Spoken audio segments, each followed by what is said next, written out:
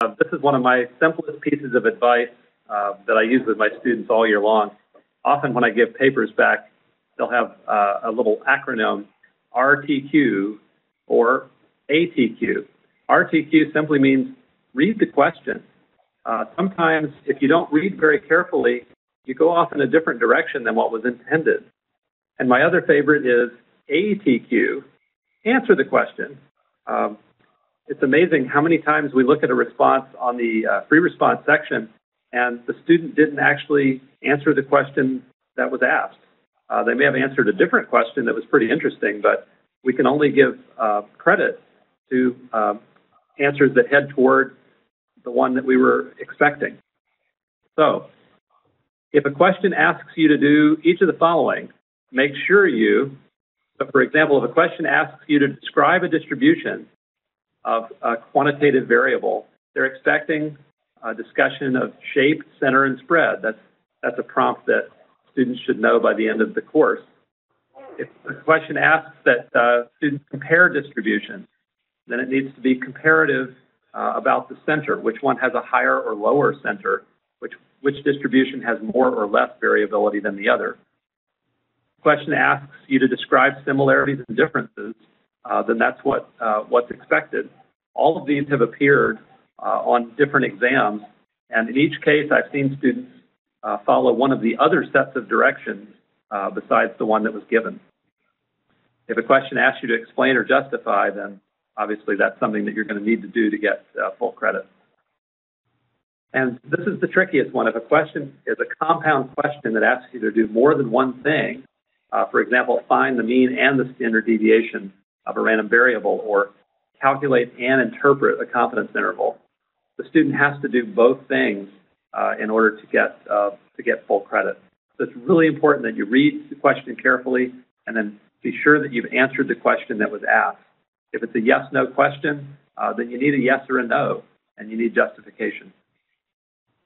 Okay, Josh, number one. Number one, be prepared.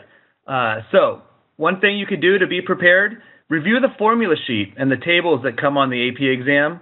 I find my students do use the tables. Lots of times they don't use the formula sheet, but it's good to know what's on the formula sheet so that if there is an issue, you can go look at it, and maybe looking at the formula sheet will help prompt you and trigger something in your brain. So know what's on the formula sheet, know what the formulas refer to, and know how to use the tables that are provided. And just so you know, the formulas and the tables are provided on both sections of the exam, the free response and the multiple choice. Okay. The next tip is to do lots of practice AP exam questions, including, as you'll see, a full-length exam if possible. It's nice for students to have the experience of sitting for a 3-hour statistics test, to have to stretch their brain for that length of time and covering the entire course. And if you have an opportunity to do that, it'd be nice to focus on more recent exams. You can find in your AP audit account recent exams that have been given internationally. These exams, of course, are secure, but you can use those with your students in class.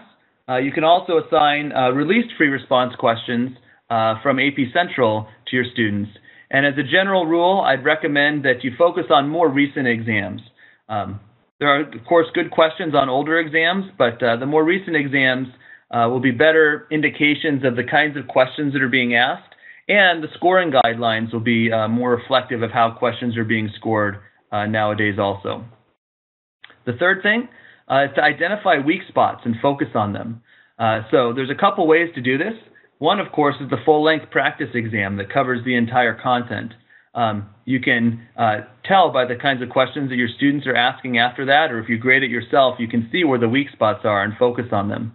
Also for teachers, after the AP exam and after the scores are released in July, maybe sometime in August or September, you'll be able to get an instructional planning report that talks about how your students did in each of the 4 major content areas: descriptive statistics, collecting data, probability, and inference. I know my students typically are weak in probability, so we'll do lots of extra practice questions about probability leading up to the AP exam.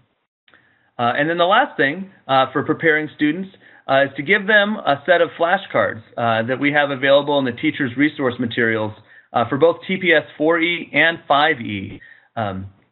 For TPS 4E users, they're in the binder at the very back. For 5E users, there's no print binder anymore, but if you have the teacher's resource flash drive, if you look in the Chapter 12 folder for the teacher's resource materials, you'll see a PDF of the flashcards there. There's a set of 80 flashcards that review all the key ideas from the course. Every year, my students report back to me that they were very glad that they went over the flashcards as they were getting ready for the AP exam, because several of the concepts that they had been reviewing showed up on the exam, and they felt much better prepared because of that. All right, so that's number one. So we'll go ahead and count down the top 10 tips again. You can see them flashing up there on their screen. And the very last note is for questions. So, Nicole, you can go ahead and read out some of the questions that have come in.